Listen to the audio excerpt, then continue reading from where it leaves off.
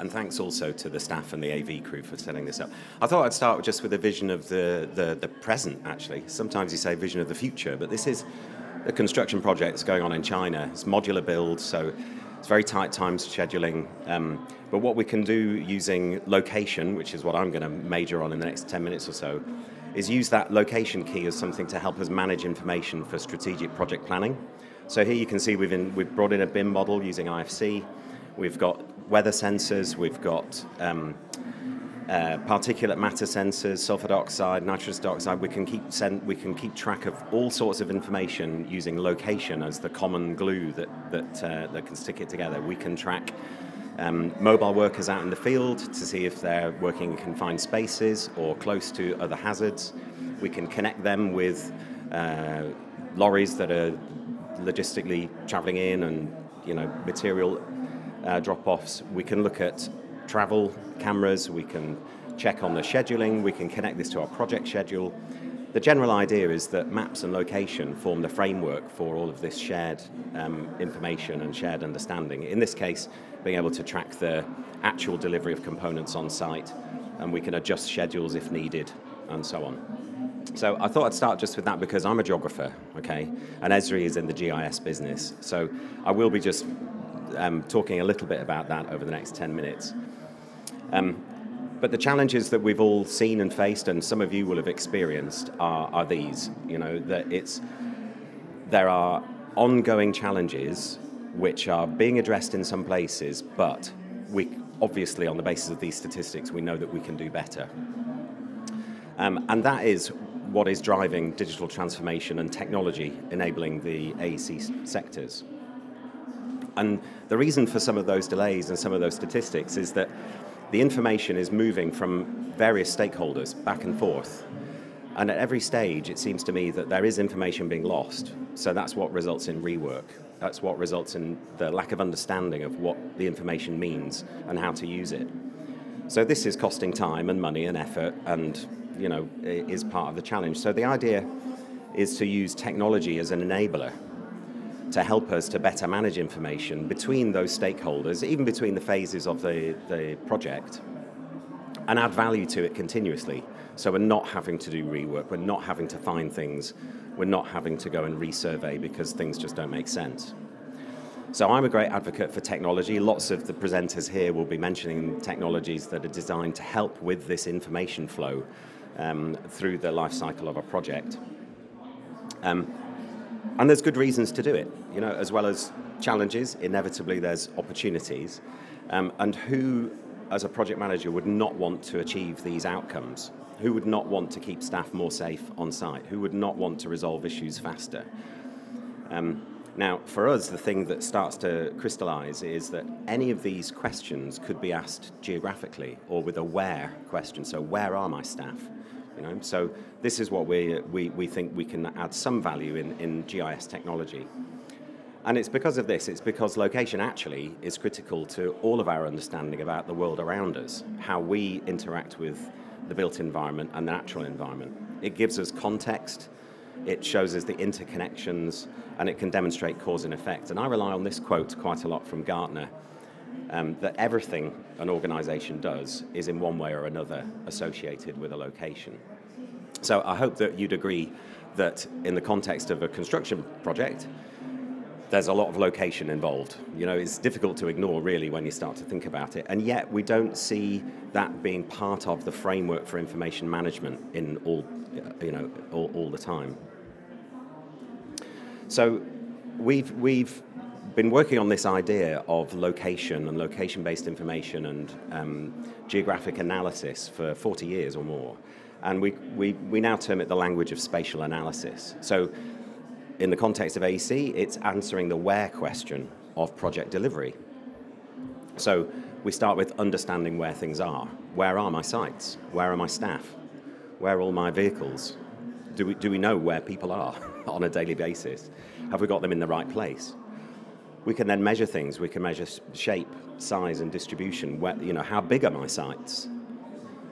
How big are my stockpiles? How do I know that I need to replenish that stockpile, and when do I need to do it? We can determine relationships. So is there a direct relationship between the performance of my asset and the local habitats or the local weather conditions.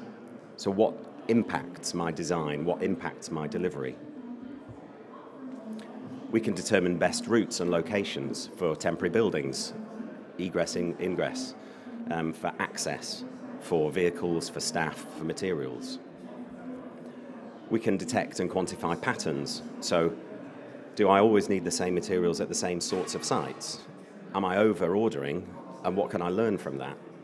How does that impact my time? Why do some sites miraculously work better to time and budget than others? What actually is that? And what can I learn from looking at that spatially? And finally, modelling and predicting. So how can I manage and model risk on site? How do I conduct rehearsals to make sure that in that previous example that the components are arriving on site, we're aware of local traffic conditions, we're aware of the consequence of delays, and we can readjust and reschedule. So how do we rehearse? How do we predict what might happen? So all of these things together are what we call the geographic approach. It's a way of thinking, it's a mindset, and some AECs are already using this approach to help them to deliver better projects. And again, I'd come back to it. It's because location is so fundamental to the world around us. There'll be lots of talk about digital twins today, I'm sure. You've probably all got your bingo cards ready. The location, I would argue, is one of the only attributes that enables us to better understand the interconnectedness, but also the complexity of the built environment, humanity and society, and the natural environment. If you think about just how we operate within those environments, there's very few things that you could point to that can help you to better understand what's going on. And we manifest that in the technology as a geographic information system. So you've probably all heard I hope you've all heard the expression GIS.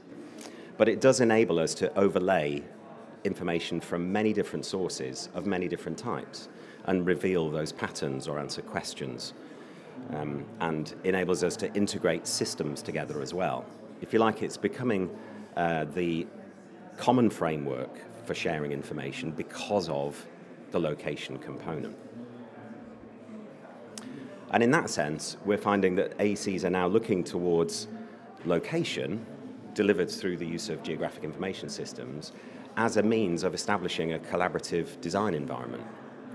Because if you think about the BIM process of plan, design, build, operate, everybody's working on this in the same area. Everyone is probably using a map at some point, and yet the information isn't being associated to that map all the way through.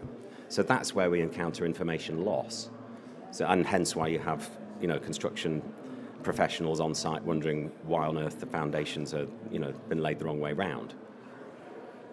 And in terms of providing standards and providing some guidance to the information management lifecycle, ISO 19650 actually does require the use of a geographic referencing system.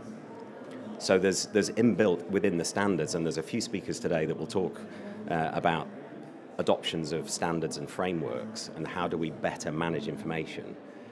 And ISO 19650 at least does say, well, actually, if you need to use a geographic referencing system because that helps the owner and your client at the end of it to understand where everything is.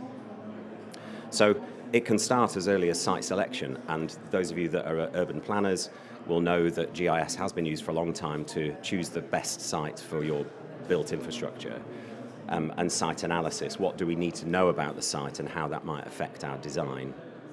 Environmental impact assessments. Well, instead of that just being a point in time that gets put on a shelf, why not use that throughout the entire life cycle to come back to say, okay, how does the environment, the local natural environment, impact the way that we deliver this project? And then through to conceptual design. In the design phase, there's a need to test iteratively. There's a need to collaborate with other stakeholders. And again, using the map and web collaboration tools enables us to share things more easily and for them to be understood more quickly. And we call that designing with context. Why would you choose, as an architect or an urban planner, to design at 0, 0. My dad was an architect, okay, so I spent a lot of time sitting with him on a drawing board with a single sheet of paper. We never put a map underneath it. And I think back to it now and think, well, why didn't we do that? Why didn't we actually put a map underneath the first sheet of paper that we took out? And that mindset, I think, has come through in the architecture profession, at least, to the reason why so many models that I'm sure you see are at 0, 0. Because it's, well, this is how we do architecture, this is how we do design. So some of the work that we're doing is with the BIM software companies to help enable the use of mapping right at the outset. So instead of having 0, 0, let's just start with where the infrastructure is going to be. Why would you not do that? I know it sounds obvious, and to be fair, it's taken us a while to figure out the technology in the background. But we're hoping that this will start to change the way that people think about the use of mapping throughout the project. And if we can achieve that, if we can get it at the start, then my belief is that it will then help to add value all the way around this circle. And that is then making people more accountable and more responsible for the information that they manage and who's going to be using it next. Design validation in the field is another big topic. It's not been that long. I mean, you all use these to navigate, don't you? It's now commonplace to think of using a map on your mobile phone. Well, we're doing that in the field now. So now we can validate designs in the field, add additional information to pass back to the designers to say, well, you might think that it's going to work well in this way, but actually X, Y, Z. So by making that process more efficient and more collaborative using mapping technology, we can improve the iterative design process. When we get to construction, I showed the example at the beginning, it's mostly around the logistics of delivering the construction on site. And what we've also seen is use of drones and aerial imagery capture to monitor conditions on site, so remote survey. Balfour Beatty Vinci on the High Speed 2 project have estimated they'll save around £5 million using drone survey for stockpile management. So they can very rapidly, in 20 minutes, scan a stockpile, do the volumetrics on it, figure out how much is left, when does it need to be refilled. So this not only helps them with project planning, but it also reduces accidents on site because they haven't got field engineers going out 10 meters high with ranging poles anymore. It's lowering their carbon footprint because there's fewer people actually doing that. And it's increasing the speed that they can make decisions. And ultimately, as I say, with the idea behind the digital handover, when we get to the delivery of the documentation to the client, a lot of road administrations, rail administrations, local authorities, they all use GIS to manage their assets. So if you can present them with your documentation geographically referenced, then what we found is that makes it much easier for them to understand what the situation is on the ground, and also then better to start to operate and report and maintain that asset. So we like to think of, again, it's too easy for me to say as a geographer that you put the map in the middle, but I hope you'd agree that because everything that we're dealing with is in the real world, it sort of makes sense. Maps sort of make sense. And we'd certainly like to do more to try and help practitioners in all of these phases to manage information more efficiently and enable a smoother handover and less information loss as the information moves along. And I don't want you to just take my word for it. This is an independent report that that's been commissioned, and even on small projects, design time saved of 22%, construction time saved of 45%, project costs saved by 6%, just by using GIS and BIM both as software and process, combining those two things together to enable different project delivery. So, with all of that said, I'm going to pass now to Helen Pickard from Mott MacDonald. We're going to keep the tempo going. Just happy to share this very recent announcement yesterday. We've gone live for our next infrastructure conference here in Europe. It's in Frankfurt, and the call for papers is open and registration is now open. So thank you for your time. Helen, over to you.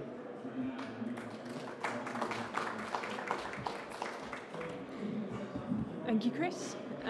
It sets me up quite nicely over what is GIS geospatial. for me to talk a bit about the geospatial BIM journey from my experience, what I've had, and how Dorothy could make a great BIM coordinator, or what we can learn from her. So, as we just said, I'm Helen Pickard. I'm the Group GIS leader with Mott MacDonald. I've been there for 13 years now. And I've been involved in many infrastructure and development projects, both in the UK and around the world as a GIS specialist, working with our environmental and engineering teams. In some of these projects, geospatial has been regarded as used for environmental disciplines only, but not then included within the central digital information management teams. But at the same time, not actually kind of seen as an environmental discipline itself. So in these cases, I've felt somewhat like our Canadian colleagues here, a bit isolated. I can see the big picture of the landscape ahead of me, but it's quite tricky to communicate that to those on the ground. So I've also had experiences of where it actually is included within the information management team at the centre of the project, and I've seen how it can then lead into supporting that collaborative environment and behaviours between disciplines. It also helps interrogate the designs and provides an additional layer of quality checking on those design models. So some of you may be familiar with this technology framework, and technology has come a long way in the last 20 years. It now enables the large-scale collaboration environment, the collection and access to data that was never possible before 20 years ago. And the processes have also evolved in that time, along with the tech. But we do need to be careful that we don't overcomplicate things with that technology and get carried away with the array that's available. We should ensure that that technology is assisting the people in their workflows and not making it more convoluted, or we risk them just not buying in and going back to the old ways of working because they see it as more simple. So we need people who can communicate with these processes and tell the story of how it will help the wider team. And this is where I want to focus a bit more of my talk, is I see the sticky issues around people, the communication, and how we can work together, bring people together. And this is where I think bringing the BIM, the GIS side, more closely aligned is always quite tricky, and I think getting us to work as one team and understanding each other better. So this leads me into parallels with the Wizard of Oz and what we might learn from Dorothy. So I compare the opening of the film to the early geospatial journey. In Toto, Dorothy's dog, throughout the film we see he's quite a smart dog. He guides some of the characters and provides some insights, like when he drew back the curtain to show that there's this guy, the wizard, just behind the curtain. He's just an ordinary guy. And some might say in similar ways, geospatial actually provides guidance, takes people to locations, and it provides insights to inform people. So therefore, Toto, Dorothy's dog, or from another view, geospatial tools, is in trouble at the beginning of the film. He's been stirring up things with Miss Gulch's place, causing problems. Dorothy recognises the implications of this and what might happen, and she rushes back to the farm to ask for help from her aunt and uncle and the farmhands. Dorothy tries to tell them of the problems that's going on and what might happen, but they dismiss her. They're not really listening. And Miss Gulch takes Toto to the sheriff to have him destroyed for what he's been doing, biting her. But Toto escapes back to Dorothy, and together, geospatial fights back, and she envisages a better place somewhere over the rainbow. And perhaps this better place is a BIM-enabled digital twin. So on this journey that they end up going down, in the land of Oz, Dorothy has to do some stakeholder engagement. And we can have a look at the Munchkins here, also known as engineers and construction and maintenance workers. And they want to know, is Dorothy good or bad? Is she going to help them or hinder them along their way and in what they're trying to do? After all, she's vanquished the Wicked Witch of the East, also known as the old ways of working, perhaps paper-based data collection methods. So she has to engage with them.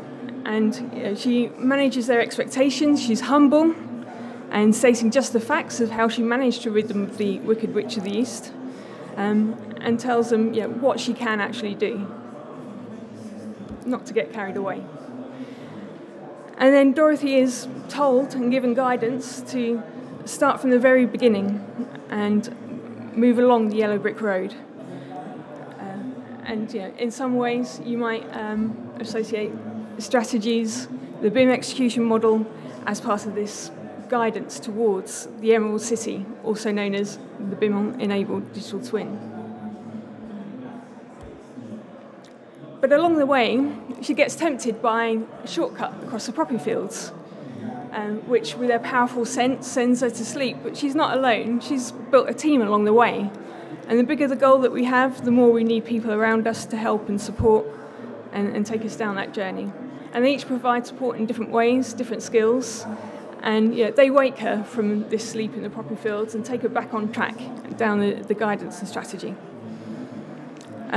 Also, the Scarecrow provides more assistance through his ability to recognise she was hungry, she needed some food, but the best way to get the apples out of those trees was to annoy them so that they threw the apples at them in the first place and quenched their hunger.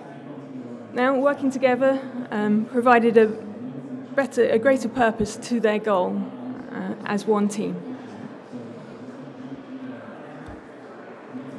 So at journey's end, they realise it was in them all the time. They had what they needed themselves. Dorothy successfully inspired others to a joint endeavour, and through the action and commitment that she demonstrated herself. She communicated with them about their wants and their needs, and was not shy about communicating and expressing her own. She empowered them to achieve their potential at the end. So, what's my point here? With this, we're looking at, we need a call to support the learning, the communication, and joining together, like I was saying, having people who can actually talk and tell a story about this. Bring teams together, translate terms, particularly over defining a common language between the BIM and the GIS, getting to understand what each other need to know and need to do to be effective. Understand our business needs, be that interface between the digital delivery and those business outcomes that we need to achieve. We also need to inspire that next generation with the industry outreach to schools, perhaps doing things like getting involved in the STEM network, GIS Day activities, career days, going on. And then we need to look at change management and invest in that change management process, ensuring that the digitally transformed processes help ease those workflows and help the people on the ground, and so ensuring the adoption of those processes. And that's all for me. Thank you.